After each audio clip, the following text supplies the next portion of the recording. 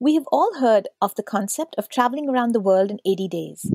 Our next guest has lived that idea multiple times.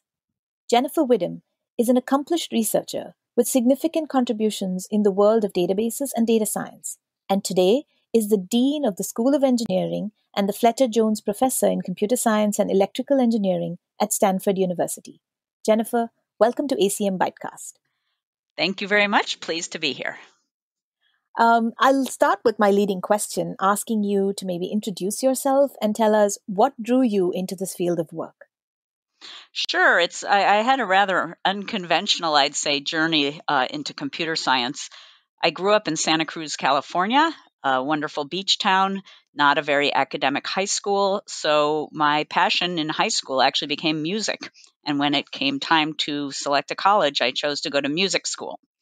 I'm pretty sure at this point I'm the only dean of engineering anywhere who has a bachelor's degree in trumpet performance, but that's actually what my undergraduate degree is in. Late in my music education, I just sort of randomly took a class called Computer Applications and Music Research, and it was a class in the music school about using programming to analyze music, and it was my first exposure to computer programming. I have to say, it'll reveal my age, but I used punch cards in that class. It was sort of the end of the punch card era. But I really enjoyed the computer programming in that class. I did continue and finish my music degree, but towards the end of my undergraduate, I started to take a few more computer science classes, and I ended up going to graduate school in computer science and eventually earning my PhD. After that time, I went to the IBM Almaden Research Center. That was my first post-PhD job, and I spent 5 years at IBM Almaden. It was a terrific research lab. That's where I really cemented my interest in databases and information management, working in the terrific database group there. And then after those 5 years, I was hired as an assistant professor at Stanford and began my career. That was back in 1993, so I've been at Stanford for about 27 years now. Most of that time just as a regular faculty member doing research, teaching, a bit of university service and professional service. Eventually became chair of the computer science department and then sort of made a decision to continue in some administrative roles. So I was an associate dean for a couple of years and now dean of engineering for about 3.5 years. Superb. I mean, that's an incredibly unique journey. I certainly haven't heard of any other computer science engineering school deans starting off in the arts. Do you feel like that part of your journey gave you some sort of an edge when you made your transition to being a researcher? Traits like maybe diligence or patience and doggedness. Do you think that those are common to both fields? Well, that's a great question. People do feel there's a link between at least music and mathematics and logical thinking, and there's certainly some correlation in people who like to do both.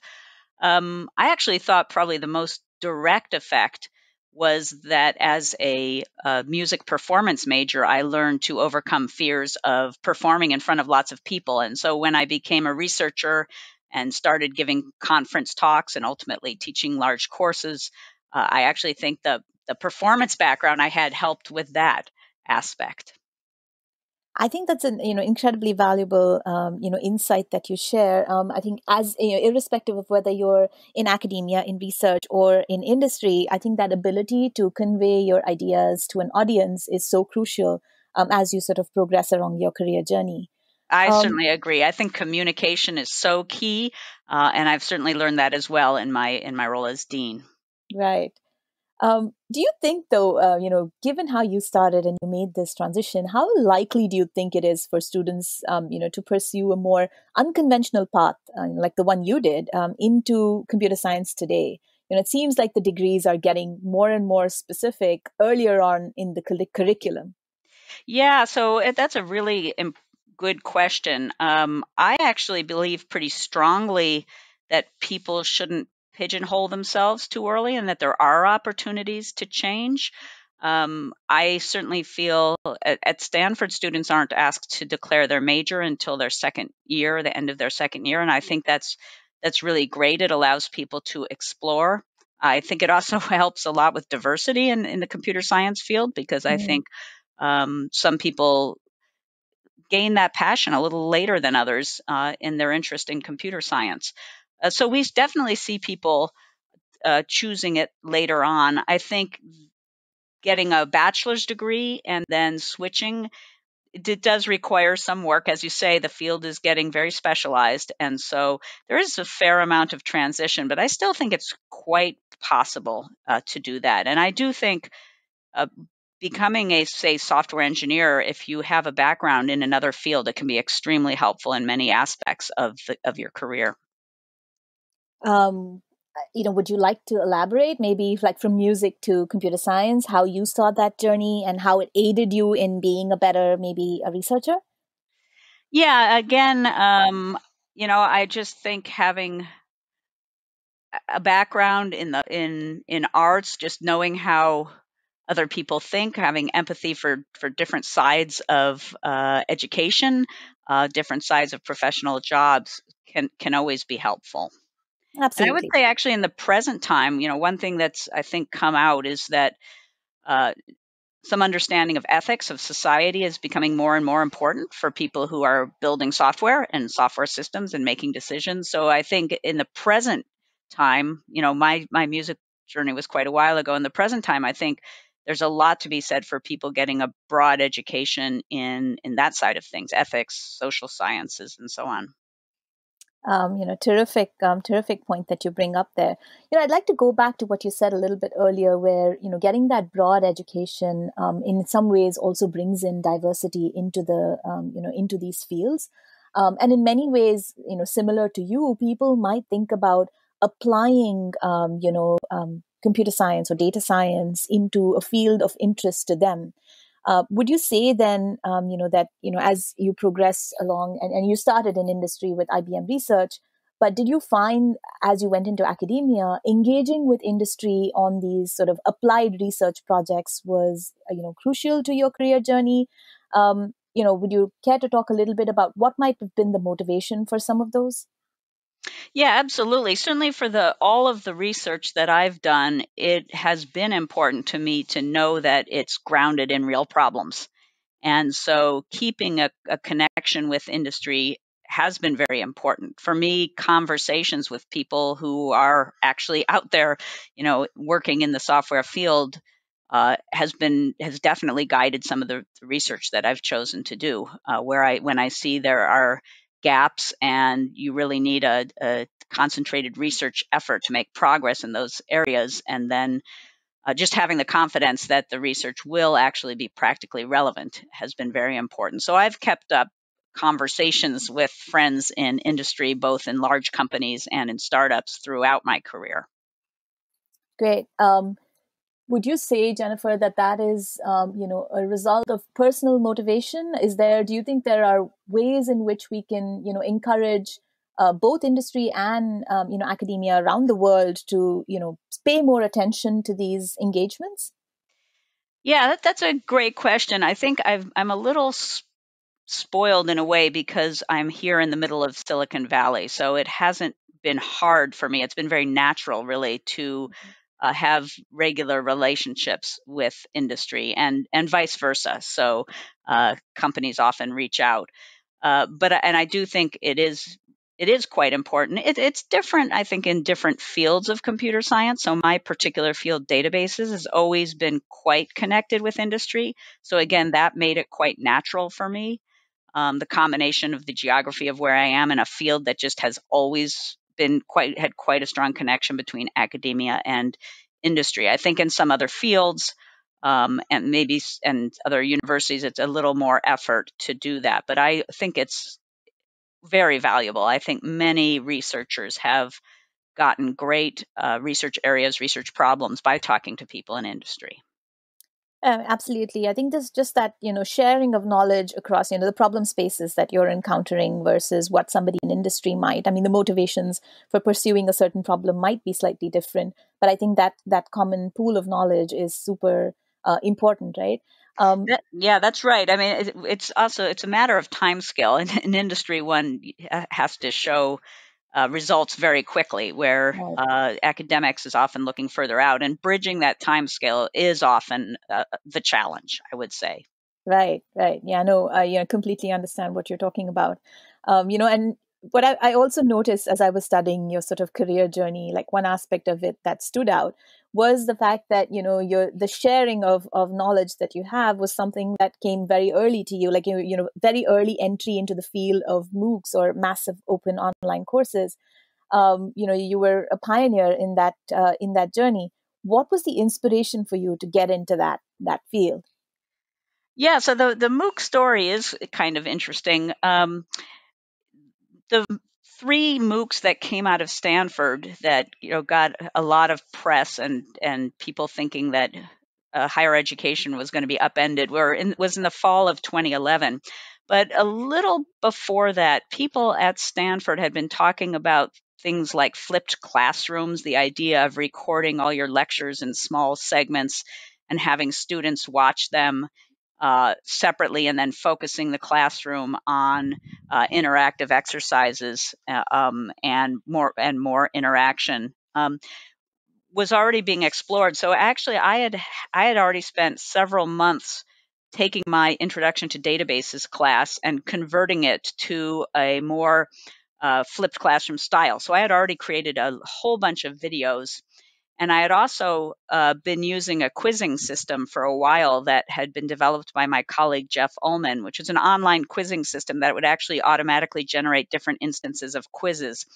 And so I had those materials at the ready when I believe it was August 2011, one of my colleagues, Sebastian Thrun, announced that he was going to put his artificial intelligence class out on the web for the world for free.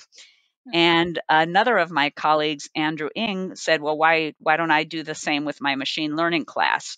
And then they invited me to put my database class out there. And since I had all the material ready, I could just start getting going on that. And so um, it took me a day or two to decide whether to take the leap, because I knew it would be a lot of work, and I was the computer science department chair at the time. But I did decide to take that leap, and I did additional work to make my class available across the world.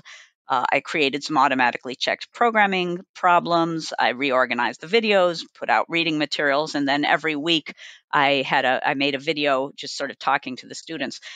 That experience of putting my class out and having thousands and thousands or tens of thousands of people around the world so excited about doing the class was really probably one of my most invigorating experiences in my career, honestly. It was a very exciting time. Yeah, that's sounds terrific, because especially when you're getting into something new, that the barrier is always, how much extra time do I need to spend, and the fact that you actually took that leap, obviously you reaped some great rewards from it. Do you feel like there were any early sort of challenges, whether it was preparing to present this course or adoption? I mean, clearly, I mean, from the numbers that you talk about, I mean, it was obviously very popular from the get-go. But or even assessment, did you have to conduct online assessments? Was that different from how you would do it for a class that you would see more regularly in person? Did you have any specific metrics that you used to measure your progress? Yeah, so when I offered the course, I said right from the start, and the same was true of most MOOCs at that point in time, that I wasn't going to be providing any certification. There were many quizzes that were checked, and like I said, automatically checked programming exercises, and the students did effectively get a score. I had a couple of exams. I think there was some fairly significant cheating on the exams, but I said from the start, this was not something where I was going to be certifying students or ranking students at all. I wanted students to want to be doing it. Um, and that was my philosophy, and has been ever since. So I basically gave them materials for their own self-assessment, but that they really had to be self-motivated. They did get a PDF at the end of the course that said, it's called the Statement of Accomplishment, that said they finished the course. Some of them complained that the PDF didn't say it was a Stanford course, and then others pointed out that the PDF had Stanford all over it. It said, "This is not a Stanford course. You didn't get Stanford credit. You are not a Stanford student." So, there were different expectations, but I was aiming for the student who was really self-motivated and just wanted to learn the material. And there were many, many, many of those.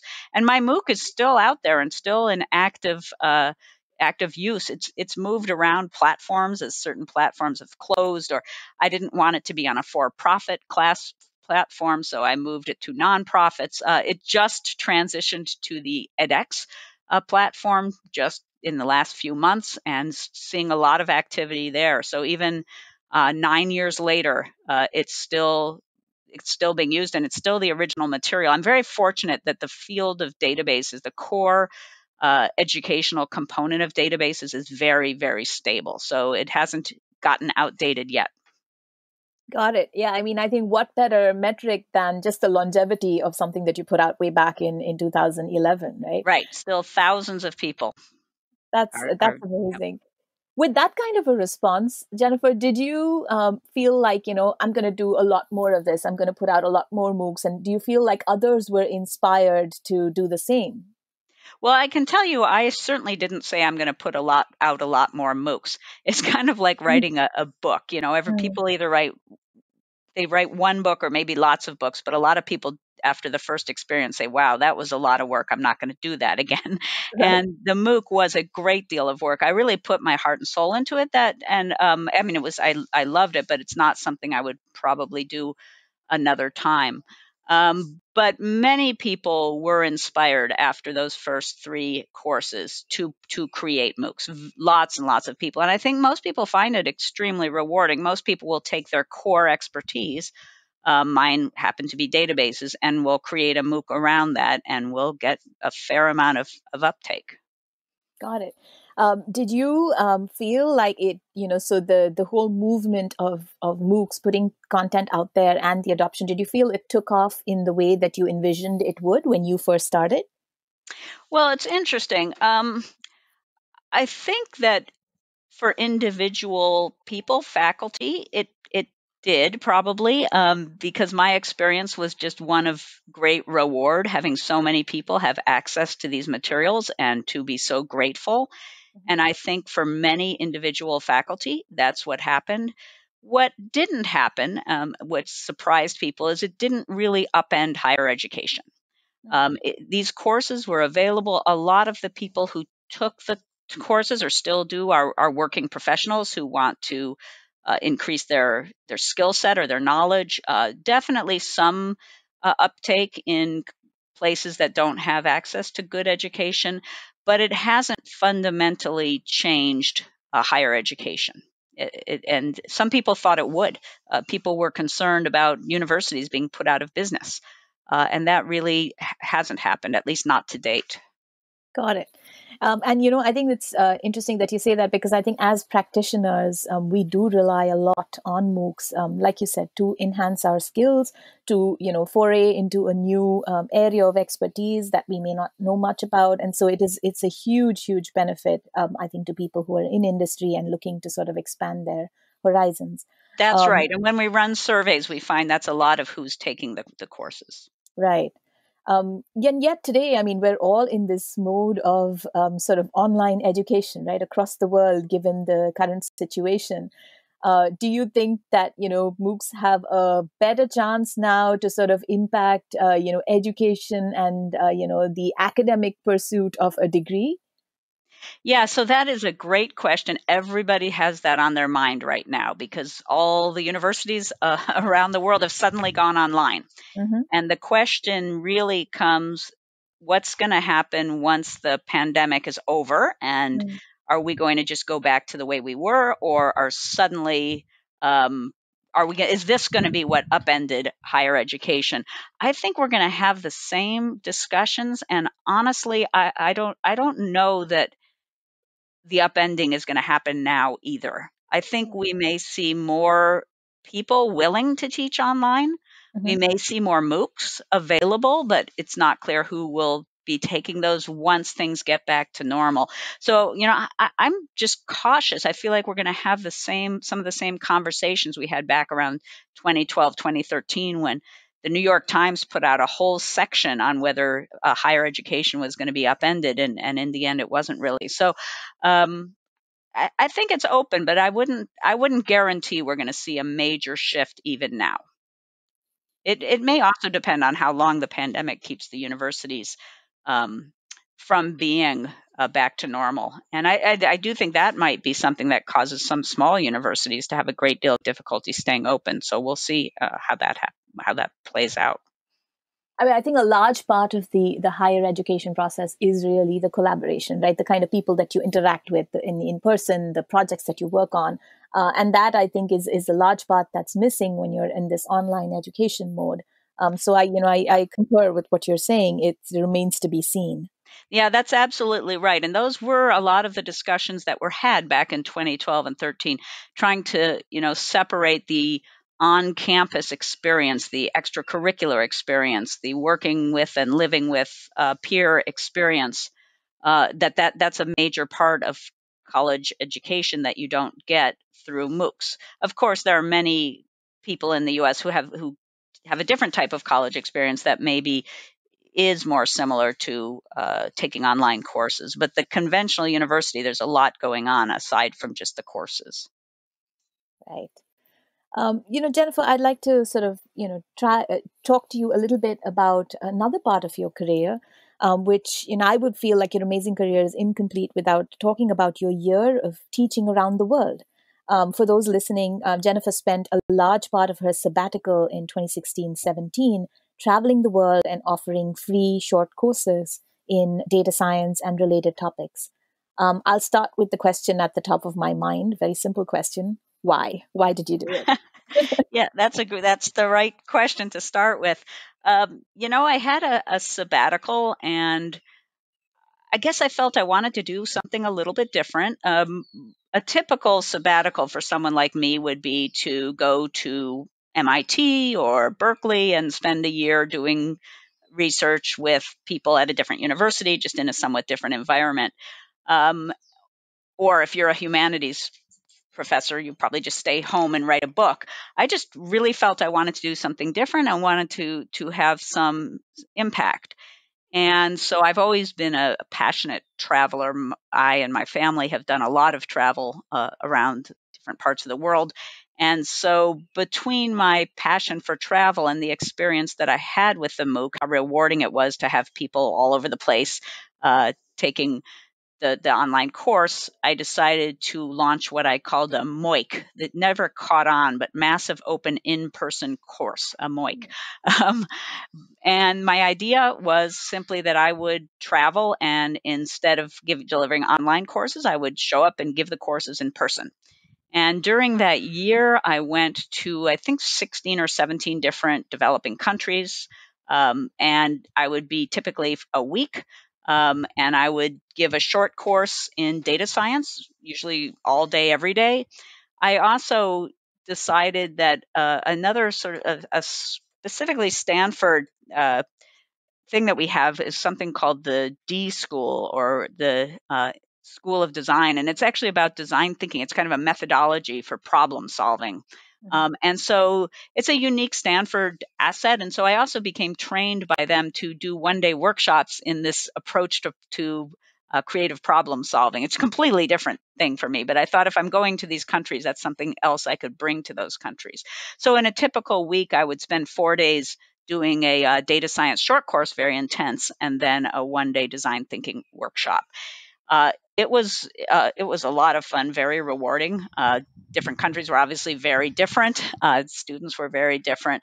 I intended to do it for about 9 months. At about the 6-month point was when I was offered the dean role at Stanford. So I had to cut the endeavor a bit short, but I've actually been doing it ever since. So every summer I've gotten to 2 or 3 new countries, continuing that same pattern of about 4 days of data science short course and then a design thinking workshop. And it's really rewarding for me, and hopefully as well useful for the students I've been teaching. Well, I mean, absolutely. I would say what a rich and a terrific resource for a young student to have somebody from outside of their immediate realm, and somebody at a distinguished university pursuing a career in database research, or with that kind of a background, to be able to have access to somebody like you is terrific. Would you say then, though, the MOICs, I'm wondering, why hasn't it taken off? Do you think that the economics is something that is playing a part there, that it's just hard for people to find the time or the finances to travel around the world and do this? Yeah, so it certainly it takes a certain set of efforts and support to do this. It definitely not an easy endeavor. And I do want to start by saying actually ACM was quite helpful for me in this endeavor. They helped me connect with through some of the student chapters in different places. They actually helped with a little bit of funding initially. So ACM was helpful. Another professional organization in my research field, it's called VLDB, the Very Large Databases, has an endowment, and they were helpful with some funding. Stanford was helpful. So just pulling together the funding itself to do it, because many of the places I was going can't afford to contribute much. So there was the funding aspect, and then there was just the travel logistics, working with the hosts, sensing who would be a good host and who wouldn't. It's quite the effort, and one also has to be willing to stay in places that aren't that comfortable. So some of the places I went, I think you'd want to be a pretty experienced traveler to just deal with some of the things, the places I stayed, and the difficulties just with basic things like electricity and internet and things like that. So it's definitely challenging, I would say. Right. What did you feel, Jennifer, that you most sort of, got out of that experience? That, supposing there was a bunch of new people that were interested in this, what would your advice be to them? Why should they do it? Well, I think that for me, I'm because I teach something quite practical. The data science course that I offer is really very much based on tools and techniques. I really think that many of the people I'm teaching are able to use that in the future, and so for me, that's the real reward. That they're learning something not just for the intellectual interest, but also because they're going to put that to work. And so I think having a topic like that is quite important. I mentioned I also do the design thinking workshops, and those are geared towards people learning how to do problem solving in a team-based fashion, specific methodologies for approaching problems. And many of the people in those workshops do say that it's helped them have a little bit of a different mindset when they're working on problems. So I'm hopeful that I'm having real impact in the future for these people. And that's really, I think, the most important thing. So identifying something one has to offer that really will be impactful is important. Right. Did you find at all that the way computer science is taught? I don't know if you got any insights into the way, excuse me, the CS is taught in some of the places that you visited is different. Did you find that you had to change your method of instruction to be more effective? Yeah, well, so one thing is that there's definitely so different places were at, I'd say, a different place in terms of computer science education. So some of them were still very traditional, teaching their introductory course in C, and it was sort of a rite of passage to get through it. And some people say they hate programming, and then others had sort of embraced a more modern, inclusive style of teaching programming. And some of that really is even about what language is taught first, to tell you the truth. I think teaching a more friendly language is more inclusive. And so I would find some places where people were actually sort of averse to programming. And I had to say, you can actually do some pretty cool things, and it's not torture. Um, so it that varied quite a bit. The other thing that varied a lot was just the basic skills of the students. So I did expect them to know how to program, and then I was focusing on data analysis tools. And so over time, I had to really craft my materials. So on the spot, I'm literally on the spot, I could adjust the difficulty level based on what I was seeing in the students. Got it. It's amazing because I feel like students having access, to professors like yourself from around the globe unlocks these amazing opportunities for them. Do you see at all, folks from industry, and a lot of our listeners are practitioners who have built knowledge, may not have have the teaching experience, but do you think that that would add value to students? Because I feel like a lot of the knowledge that we've built over the years of experience that we've had in our career could actually have some value to these students. Oh, sure. So you're talking about industry people getting in the classroom and teaching students. Right. Yeah, there's undoubtedly value in that. We often have industry people guest lecture or guest give a course at Stanford, and I just think having someone from industry talk about what it's really like can be immensely valuable for students. Yeah, I hope that our listeners can take a leaf out of your book and pursue this option, because I really believe that there is a wealth of knowledge that can be shared from the folks that are working on cutting edge problems in companies that they're in. Absolutely. Um, you- I want to go back to something that you said earlier, which you travel personally. I mean, travel seems to be a part of your ethos. And I'm an avid traveler, and I've read your blogs and admired the detail and the thought that goes into planning your travel.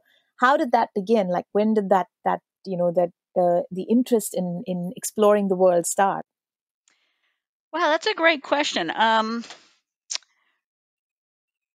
did when I was a kid. My family lived in France for a year. I'm a faculty child. Many faculty turn out to be faculty children, and so our family would go around on sabbatical to various places. And so I did live abroad for a year when I was young. But I'd say it began more around after graduate school. Started a bit of travel. A lot of my travel began with outdoor activities, so backpacking, scuba diving. Scuba diving was a hobby that quickly brings one to a lot of far-flung destinations. So I'd say just sort of ramped up through my adult life. When my children were still at home, they're grown now. We did a lot of travel as a family. Again, a lot of it around outdoor activities, adventure, and so on. So it's always been a part of my life. And I can tell you this pandemic is pretty challenging in terms of thinking about the future that way. Um, so it'll be a new one for me to stay home this long. For sure, for sure. I think it's on all of our minds. But you also took a year off as a family to see the world. I know many parents today are so anxious with the disruption in schooling this year, right? And yet you made that choice consciously.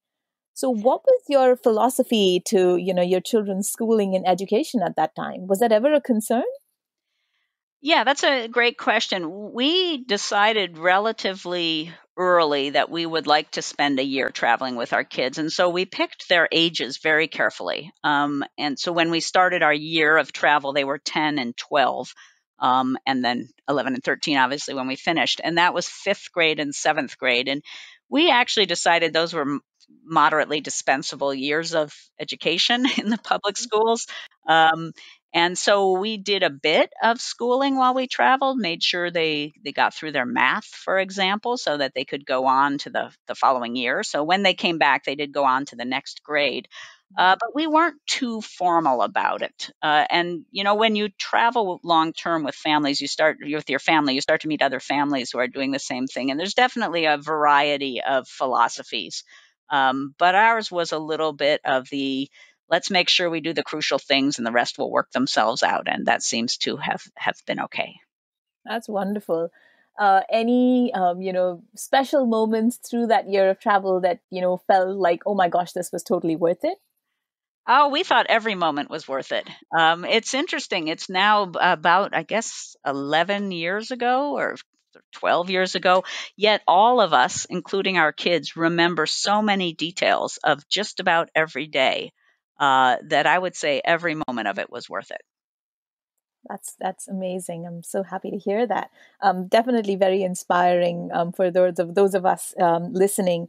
To think about it, because you've combined your passion for travel with your skills and your ability to give to the world by doing the sabbatical that you did around the world teaching. And I think that's a dream for all of us. How do we combine our passion for something with something that is useful and a way for us to give back to the community? So thank you for the inspiration. Yeah, absolutely. And I'm grounded this summer. I was supposed to be in Ecuador, Colombia, and Nepal. So I guess those will have to be put off till next summer. But actually, in a couple of weeks, I'm going to do a virtual travel teaching class for a university in Peru that I did visit in person a few years ago. So I'll be doing a data science short course for them via Zoom. Wonderful. And we look forward to this pandemic and its travel restrictions sort of coming to an end, so you can be on the road again, adding tremendous value to all of these students around the world. Certainly. Jennifer, for our final bite, I'd love to hear from you. What is it that you're sort of most excited about, in the field of computing over the next maybe 5 years? Sure. I think I have a new viewpoint as Dean of Engineering. So I was, of course, in computer science fully until I moved into this administrative role. But as Dean of Engineering, one of the interesting things is that we have 9 departments, and I've learned a huge amount about fields I never knew anything about. Material science, I knew nothing about. Chemical engineering, bioengineering.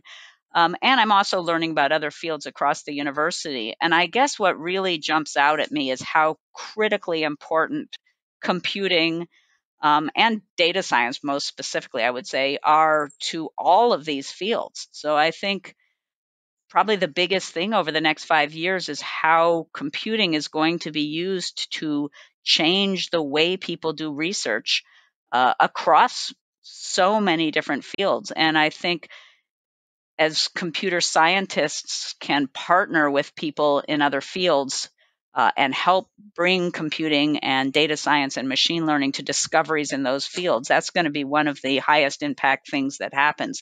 And I think that's going to be true not just in universities, but in industry as well. It's just so prevalent now, and so many advances can be made when you put computing to work. Thank you, Jennifer. That's a very, very apt summary of the field of work that you've been in the past, and a view into the future. I completely agree with you. This has been an amazing conversation. Thank you for taking the time to speak with us at ACM ByteCast. My pleasure. It's been enjoyable. Thank you very much.